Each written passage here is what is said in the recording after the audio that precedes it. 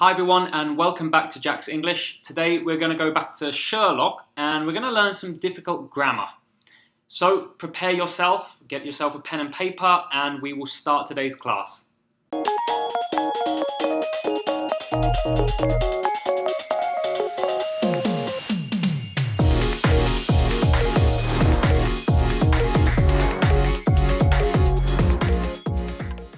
So as I mentioned, we are going to learn some grammar today and we're going to learn an expression as well. So let's, as usual, start by watching the clip from Sherlock and listen closely. Wouldn't be a game if you knew. You're the one who chooses. Why should I? I've got nothing to go on. What's in it for me? I haven't told you the best bit yet. Let's start simply today. At the start of the clip, Sherlock says, "Why should I? I've got nothing to go on." Why should I? I've got nothing to go on. So let's focus on that second part. I've got nothing to go on. Nothing to go on. So what does this mean? It's not a common expression, but it's good for certain situations. And it means I have no information or no clue in order to do something or to make a decision. So in this case, Sherlock is playing a game, or he's been offered a game, and he must make a decision. But why should he make a decision? He has nothing to go on. He has no information or clue in order to make that decision. So how can we use this in our daily life? Well, normally we use it when we have to make a decision with no information. So perhaps you need to buy a present for someone that you don't know, perhaps a co-worker. You don't know anything about them. So you think, how can I buy them a present? I've got nothing to go on. I don't know any information. I've got no clue about them. So that's a situation where you can use today's phrase, and it's a situation where you have no information, no clue in order to do something or make a decision. The main thing I want to do with you today is looking at where the taxi driver, the other guy, says, "I haven't told you the best bit." I haven't told you the best bit yet.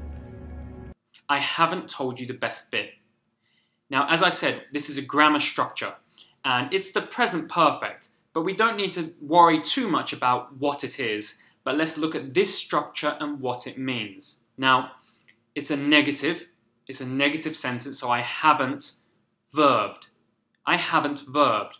So what does this mean? I haven't verbed means I didn't do something, but I will or I intend to. Okay, so in this case he said, I haven't told you the best bit.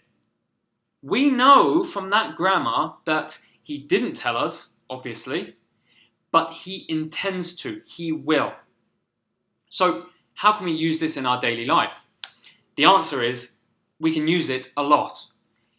I'm going to give you some examples that I think we can all use day to day. And I want you to think about what is the thing we didn't do, and then what will we intend to do, or what will we do? So I'll give you 3 or 4 examples now. Firstly, I haven't finished my homework. This is an example I don't want to hear as a teacher, but it's possible. Number 2 would be, I haven't started the project. Number 3, I haven't eaten dinner. And then finally, number 4, I haven't left the house yet. Okay, so those are 4 common examples, day-to-day examples. Try to think about this grammar and how it's giving that extra meaning, that extra information of I intend to or I will. So that's the end of our video today. I think a little bit of a shorter one, but I really want you to focus on the use of present perfect that we learned today. I haven't done something. I think that's the biggest takeaway from this clip. So please practice, and as usual, if you have any questions or comments, please leave them below and I will happily answer as soon as I can. Have a great day and see you soon.